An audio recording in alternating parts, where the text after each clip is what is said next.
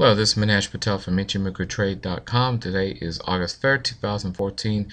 This is our Ichimoku analysis for all the futures market where we cover commodity futures, oil, natural gas, heating oil, sugar, bonds, treasury notes, cotton, and so forth. It's been an exciting month for futures, so definitely get ready for the ride because there's been a lot of trends in this market compared to a lot of other markets out there. Okay, so let's begin. This is our normal disclaimer to state this is for education use only. We're not soliciting you to buy or sell any particular instrument. If you do so, you're doing that at your own risk. All the charts you're going to see are basically from TradeStation, where you can find them at tradestation.com. Here are our contact details here. You could basically go to ichimokutrade.com. You could access any of our web resources there. We have email alerts. We have multiple time frame email alerts. You could access our blog there. You should definitely check out our blog because we have trades of the week there for all the markets. We also have a lot of live trades. We even published a multiple time frame sell on soybeans last week that worked out really well, so you can see these live trades before they even happen. You have access to free videos and multiple other things out there. Also take note that we do, if you go to the events page, we do have monthly webinars now for the heat map, where I'll be going in doing live webinars to explain all the tools we have and how to use them to improve your trading results. You could contact us here at email here at info@eiicapital.com, or you could call us at any of our office locations here. Okay, so let's go get rid of this boring stuff and kind of go straight into our charts. Remember, right hand side is the weekly chart, left hand side is basically the daily chart. These support resistance lines you see are basically the weekly ones. The ones in the daily are the weekly too. It's just so that you can see them exactly where they line up on the daily time frame. Okay, so soy, we talked about this one here, and we talked about this being bearish. This is one of the reasons why we kind of took the profits last week. Was we're getting down to some major supports on the weekly here, so we wanted to get out of them before and not carry it over the weekend. But you can see the support here is basically 1053.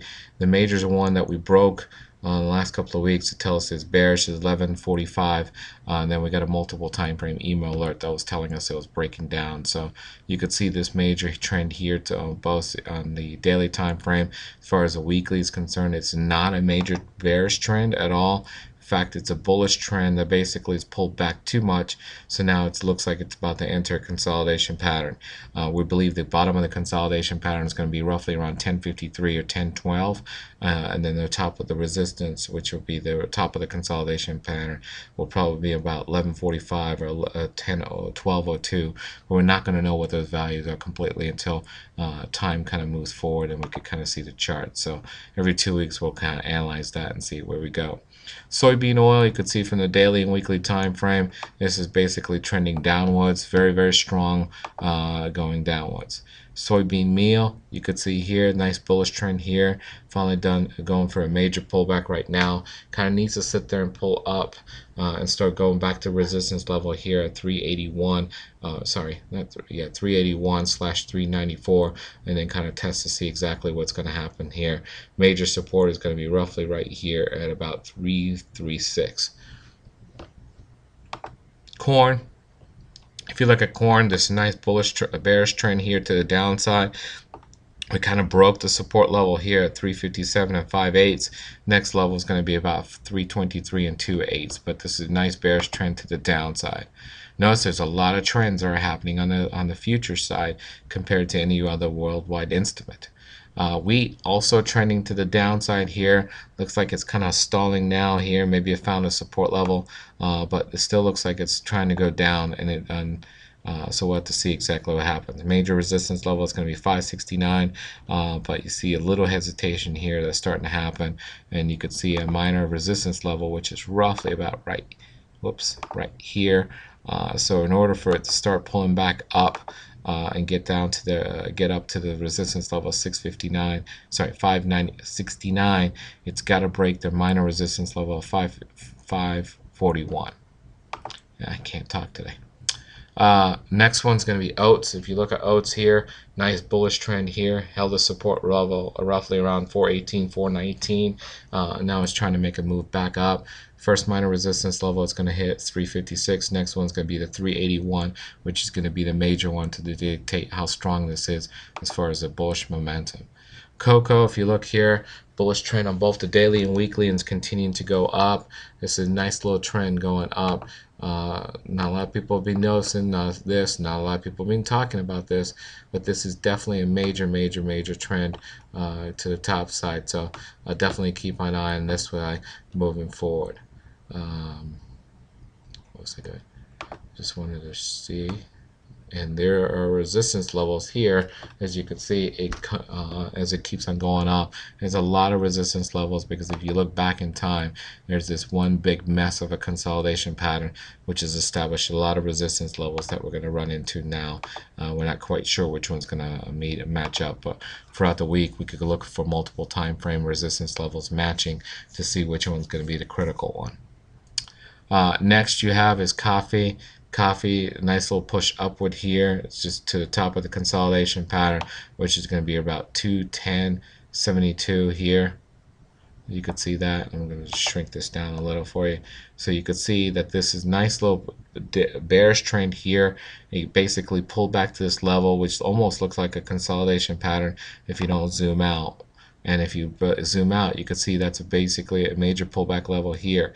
The problem I have is that here, when it broke for this support right here, it should have sat there and continued to go down. It didn't, and it came back up here. And that's why we're kind of saying this looks like it's going to establish a consolidation pattern for a little while before it makes its mind up whether it wants to break this resistance at 210 and go higher and break this bearish trend completely, or it wants to sit there and break this support here at 162.65, and if it breaks that support level, it's going to retest the low and possibly go lower as a trend in the bearish trend. So it's at critical levels now. We'll see what happens there. Orange juice really not doing anything exciting at all. Held a support at 137, resistance to 155. This is one we're definitely watching now, and we're looking to enter some possible trades in this. Rough rice. It's at a major support right now, 12.739, and this, you could see here, this is a consolidation pattern, and it's showing you signs of actually gaining momentum to the bearish side. So we could really possibly see this thing breaking down this week. So we're definitely going to be, that's going to be on top of our priority list, is to keep an eye on rough rice and to see if it's going to break out and start a major trend. Next one you have is sugar. This is basically being breaking down, bearish trend on both the daily and weekly on that one. Crude oil here is just one big nasty chart. Held a support level of 98.11. Next one's 95.67. Resistance on this guy is going to be 101.99, but there's no real trends in that guy, so I'm not sure why people keep on talking about that. Natural gas here. You could see a nice little movement up, pulled back here, held a support at 3.715.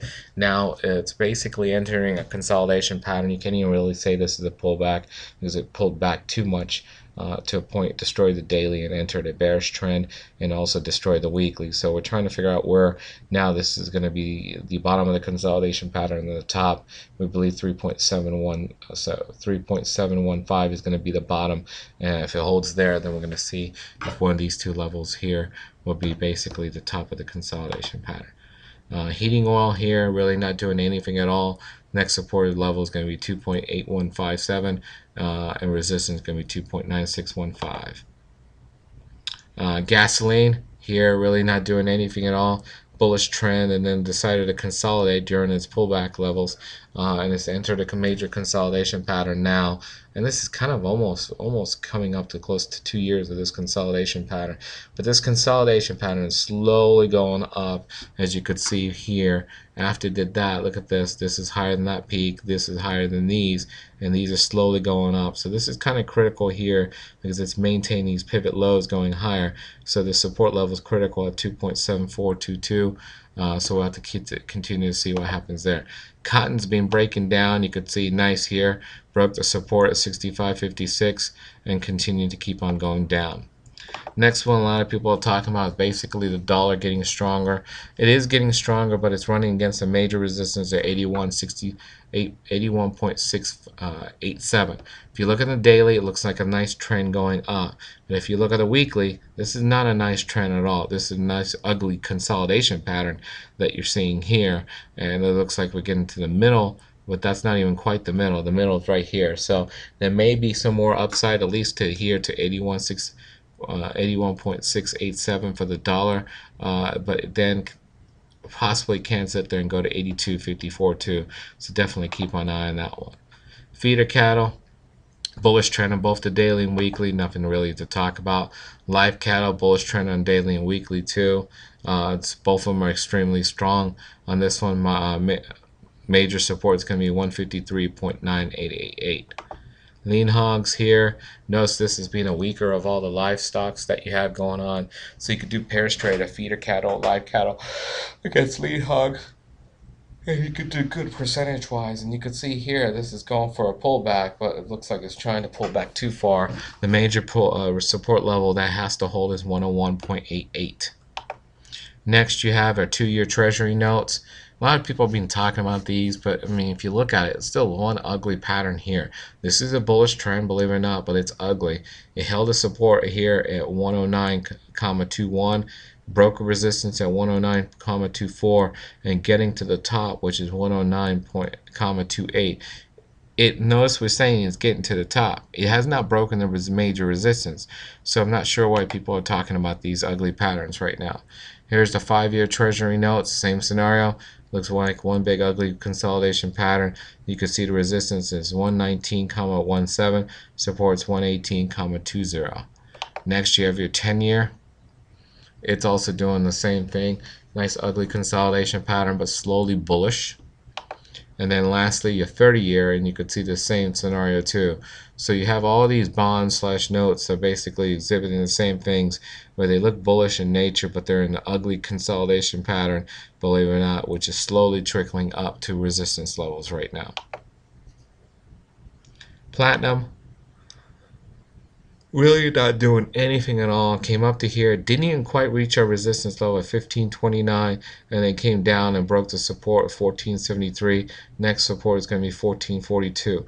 Since we didn't get to a resistance level and these peaks are slowly going lower, there is high probability that this thing's going to break down. So there's more momentum to the bearish side than bullish right now, so definitely keep an eye on this, but it has a high probability at least getting to 1442 this week or next week, and then we'll have to see exactly what happens once it gets there.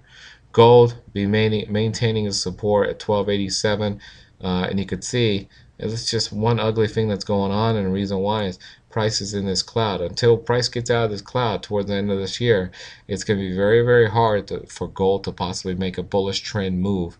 So we'll have to see exactly what's going to happen. And you can see these peaks here, the high peaks are going lower, and these low peaks are going higher. So you have a merging consolidation pattern that's kind of happening right now, which is sooner or later it's going to break one or the other. Silver, on the other hand, basically bearish trending and now consolidating at the bottom. The bottom of this cloud is holding this, so that's showing you it's extremely strong. If it could break this support level at 20.159, then we're going to retest this low and have a high probability of, believe it or not, breaking that low, which is a multi-year support for silver. Copper, really nothing going on here. Slowly trickling down, whether people will believe it or not.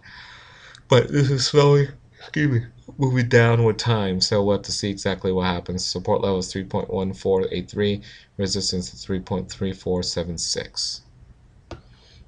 That's it for this week. I hope everyone enjoyed it. If you have any questions, feel free to contact us.